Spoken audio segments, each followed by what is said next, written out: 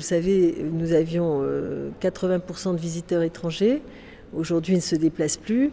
Donc ce sont les Français qui sans doute vont revenir et redécouvrir Versailles, et nous nous en réjouissons.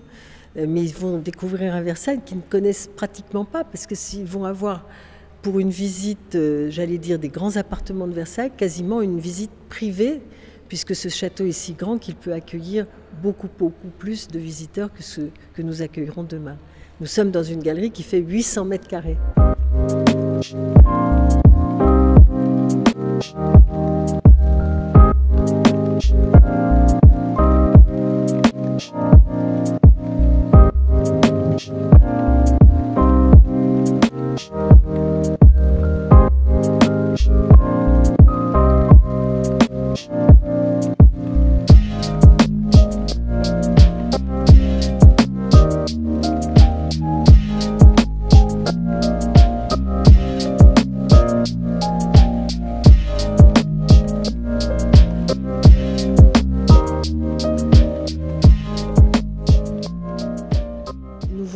Que Versailles vit et que Versailles retrouve la vie.